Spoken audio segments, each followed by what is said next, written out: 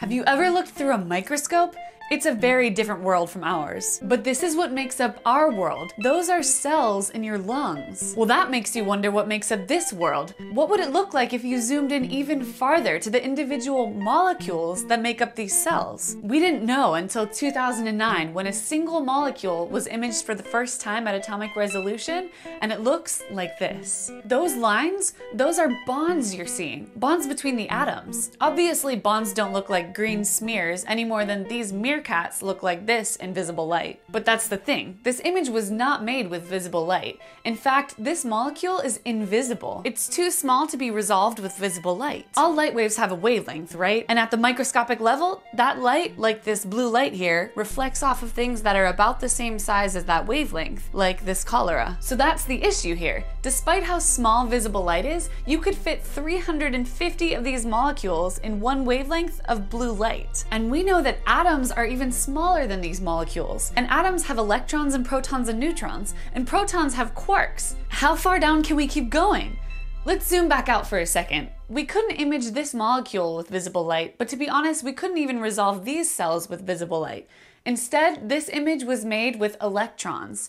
It works like this. Imagine I'm trying to figure out what this frog looks like. I can throw small things at it and they'll bounce off in different directions and some pass by and you get the outline of a frog. That's how a scanning electron microscope works and images things like this pollen. It operates on the weird quantum mechanical principle that all particles can act like waves, and the faster the particle, the smaller the wavelength, which allows us to see down to smaller scales. If I tried to image this with visible light that has a much bigger wavelength, it just wouldn't work. Answering the original question, scanning electron microscopes have seen down to ½ a nanometer, which is still not small enough to see an atom. But in 2013, scientists imaged a single hydrogen atom for the first time using photoionization microscopy. Well, sort of. What you're seeing here is the electron's wave function, or the probability of finding it in different parts. It's kind of like making a picture like this. This atomic portrait is the smallest picture we've ever taken, at the limit of what we've been able to see with microscopes.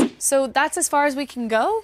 With imaging, yes. But we can always smash stuff. Particle colliders are one of the more unusual ways that scientists probe small scales. Smashing particles together since the 1960s. Particle colliders use that same quantum mechanical principle that fast-moving particles have smaller wavelengths. And of course, particles smashing together are generally going pretty fast. So these particle colliders, weird as they are in concept, work extremely well. For one, in 1968, we discovered what makes up protons and neutrons. We discovered quarks.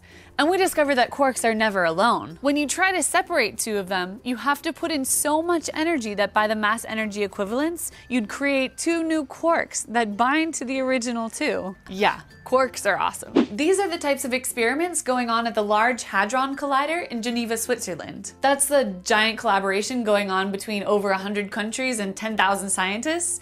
It has cost over $13 billion. That's like 8 trips to the moon, by some estimates. The LHC takes tiny particles like protons and smashes them together so hard that they explode. We measure the pieces and recreate where they came from to figure out more about the structure of these particles. This method of smashing particles together is so effective that in 2013 we discovered a new particle, one that had only been theorized previously, the Higgs boson. It led to the confirmation of many aspects of particle theory, as well as a Nobel Prize for Peter Higgs. So let's keep going. What is a quark made of?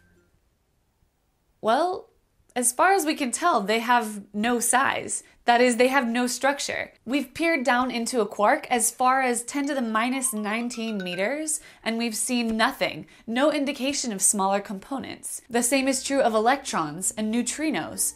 These are all elementary particles, and as far as we've been able to measure, they are as small as it gets. Is it possible that they have no size? Perhaps. Maybe they are literally point particles with 0 dimension. But this creates issues of infinite forces as you get closer and closer to the particles. String theory has proposed a solution to these infinities, that the particles are made of one-dimensional loops or strings. That way, some parts of the string are closer and some are further away as you approach the particle, and your problem of infinities disappears. And how small are these theoretical strings? around the size of the Planck length, which is, in theory, the shortest measurable length in the universe. It is 10 to the minus 35 meters. That's 100 quintillion times smaller than a proton. Of course, this scale is not very useful to us. If you asked my height, I'd have to tell you I'm 107 billion septillion Planck lengths, or just 172 centimeters. But we're nowhere near measuring those distances. The LHC is turning on again in 2015, and with more and more energy in its particle beams, we'll be able to see at smaller and smaller scales than we ever have before. And perhaps someday, we'll be able to measure the smallest distance in the universe.